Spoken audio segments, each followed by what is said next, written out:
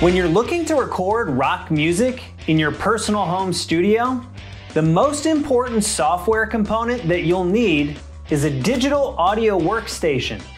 In this video, we'll discuss what a digital audio workstation is and how to use one to record your rock guitar. And if that sounds good to you, smash that like button and stay tuned.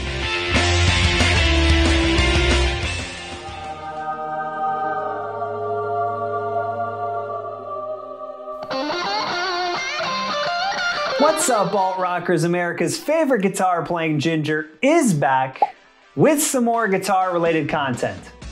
If this is our first time meeting, my name is Scott and I help aspiring rock guitarists improve their playing and music production with guitar lessons and audio recording tutorials. If you find this kind of content helpful, please consider subscribing. Now, what is a digital audio workstation? A digital audio workstation is often referred to as a DAW, or D-A-W. A DAW is used for recording, editing, and producing audio files. Modern DAWs have a central user interface that allows the user to alter and mix multiple recordings and tracks into a final produced piece of music.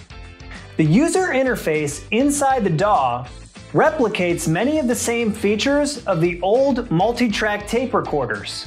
This includes basic functions such as play and record, and other controls such as waveform, track controls, a mixer, and so on. In fact, many of the most popular DAWs have very similar user interfaces because they're all based on these same fundamental concepts. For the purposes of this video, I'll be using Pro Tools as my DAW. Although many DAWs exist, Pro Tools is still considered the industry standard, and you'll find Pro Tools more than any other DAW in professional settings.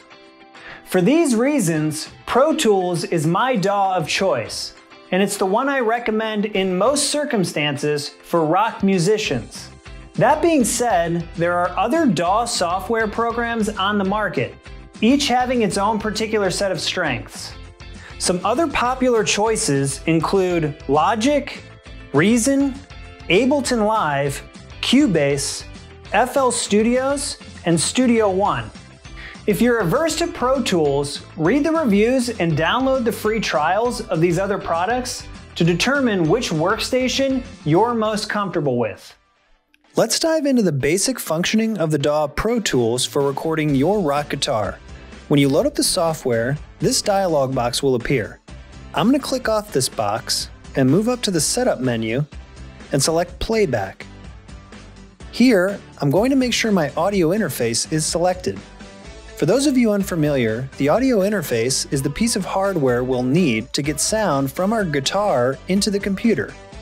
Click the YouTube card at the top of this video to check out the video where I explain how to use an audio interface.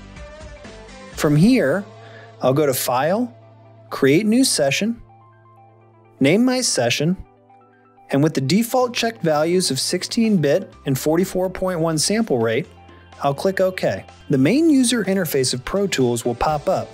When recording the guitar, we'll be working first and primarily with the Edit window. Now, I'll prepare to record my guitar by creating a new audio track. I'll go to Track, New, and then I'll name my track Guitar 1. I'll use the default settings, and I'll click Create. At this point, I've already hooked my guitar up to my audio interface and added an amp simulator plugin to get my guitar sound, so we're ready to record a guitar part. I'll arm my audio track, and then I'll click Record on the transport and then Play on the transport. Pro Tools is now recording my guitar, and all I need to do is start playing.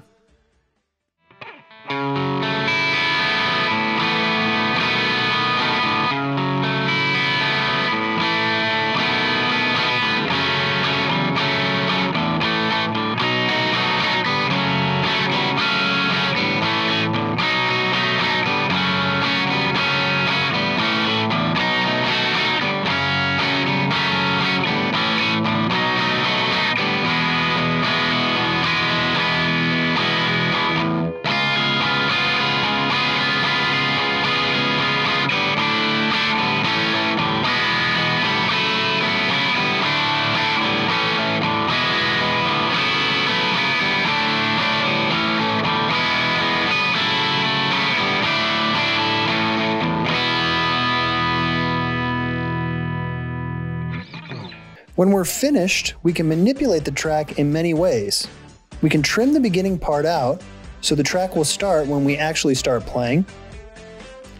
We can separate the track into different parts and move them around if we want.